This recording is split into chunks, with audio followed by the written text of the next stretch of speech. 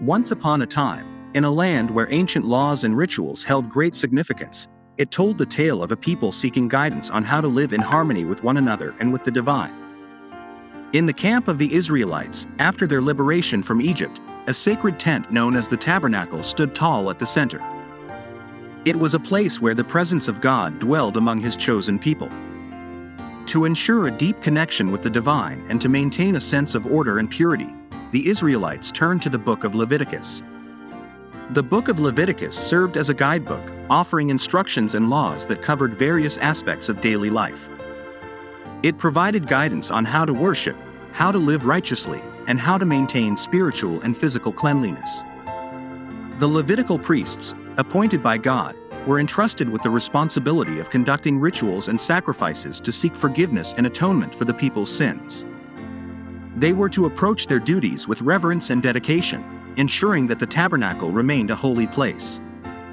Leviticus outlined a range of rituals and offerings. The Israelites learned about the importance of offering their best livestock, grain, and produce as sacrifices to honor God.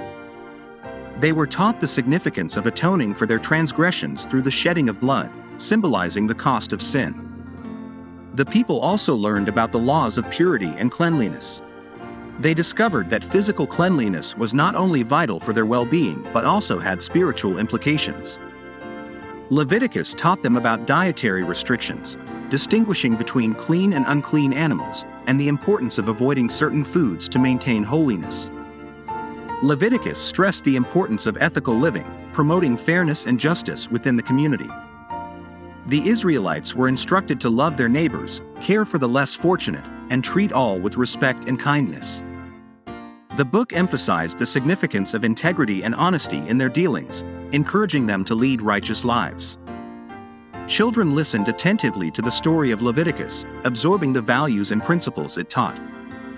They learned that rules and laws could serve as a moral compass, guiding them in making decisions that would foster a harmonious and just society. As the children drifted off to sleep, they contemplated the wisdom and teachings of Leviticus. They realized that the lessons from this ancient book were not just meant for the people of long ago but held relevance even in their lives today.